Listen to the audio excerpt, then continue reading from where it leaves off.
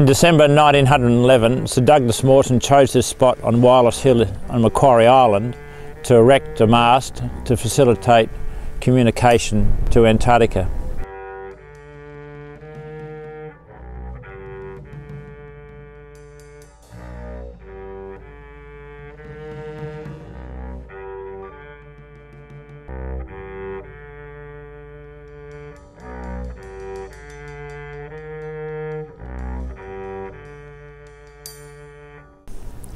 What we have here is the remains of this first mast, which consists of 3 pieces of timber and 2 iron alloy elements associated with that mast.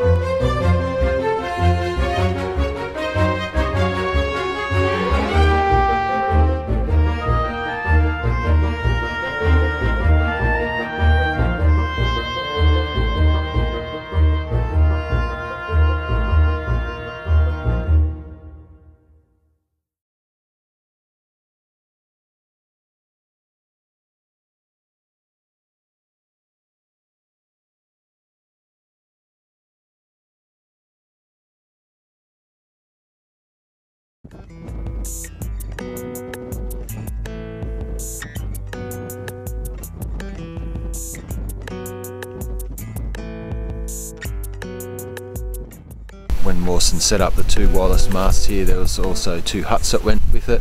One of them had a big engine in it and was housed here. This is the remains of this site.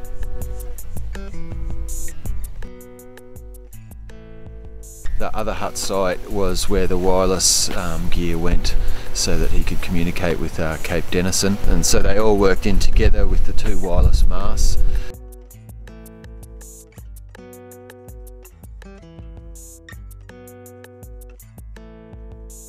There's very little of them left, just a few bits of the foundation and a couple of bits of timber and some old copper wire. And we're getting them marked before it's all totally lost. The tussock grass grows up quite quickly and surrounds everything. So what we'd like to do is just mark what's here and document it, and then we have some surveyors coming in to just accurately locate these for the mapping.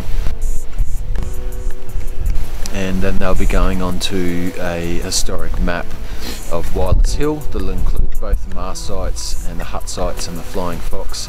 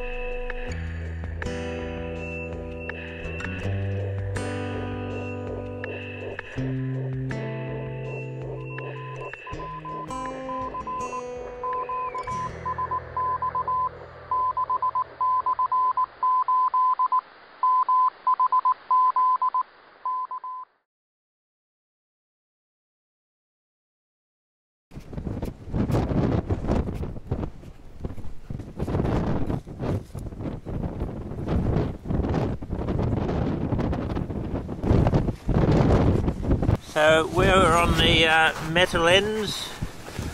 As far as the rings go, the components are much stronger.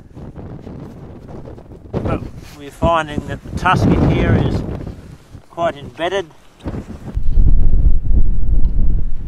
highly corroded. We started to excavate component 3 underneath some of the grass there was a piece of wire, and it looks like it may have been part of the original cabling. The lower section, because it's so wet and the soil is so wet and the timber is very damp, with the weight of the roots of the plants that's been through here, this needs a lot of support. This is quite heavy and that's very weak. It's really hard to believe here on Macquarie Island because it's a very windy site. You don't realise how much moisture is in the air all the time.